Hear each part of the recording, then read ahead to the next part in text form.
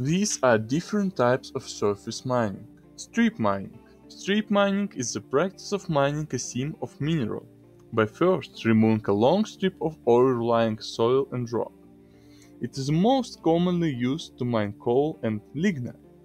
Strip mining is only practical when the ore body to be excavated is relatively near the surface. This type of mining uses some of the largest machines on Earth, including bucket wheel excavators, which can move as much as 12,000 cubic meters of earth per hour.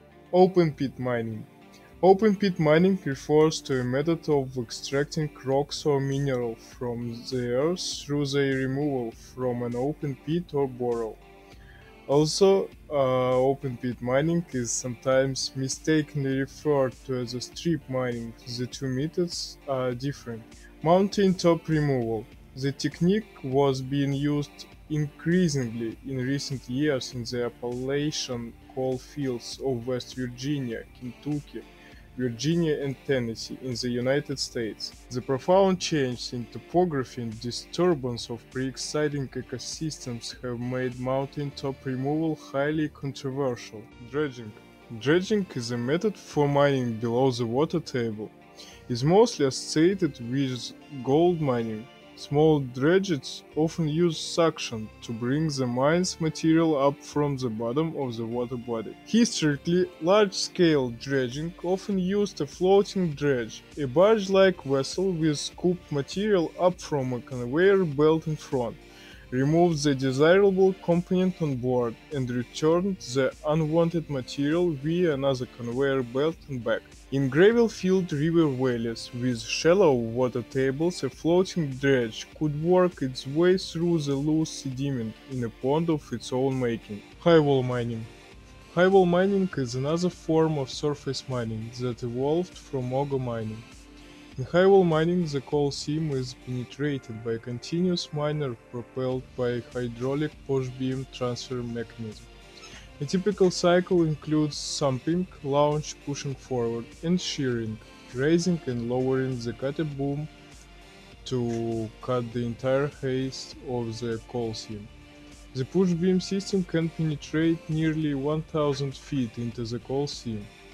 One patent highwall mining system uses auger enclosed inside the push-beam that prevents the mined coal from being contaminated by rock debris during the conveyor. Drift mining is either the mining of an ore deposit by underground method or the working of coal seams accessed by adits driven into the surface outcrop of the coal bed.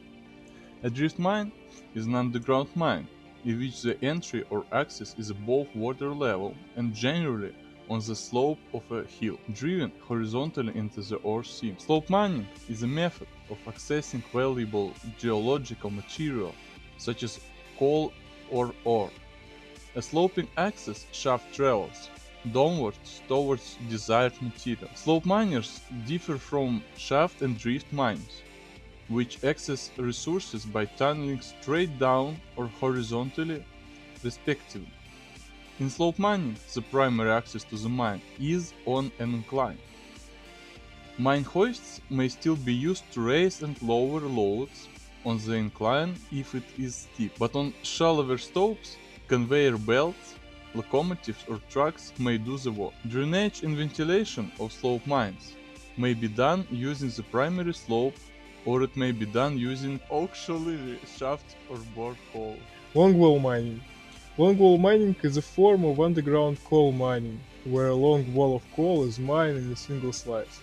The basic idea is to remove essentially all the coal from broad coal face and allow the roof and overlying rock to collapse into the void behind, while maintaining a safe working space along the face for the miner. Room and pillar, also called pillar and stele, is a mining system in which the mined material is extracted across the horizontal plane, creating horizontal arrays of rooms and pillars. The ore is extracted in two phases. In the first, pillars of untouched material are left to support the roof of a body, and open areas or rooms are extracted underground. The pillars are then partially extracted in the same manner is a board and pillar method. The technique is usually used for relatively flat-lying deposits, such as those that follow a particular strategy. The room and pillar system is used in mining coal, iron and base metals ores,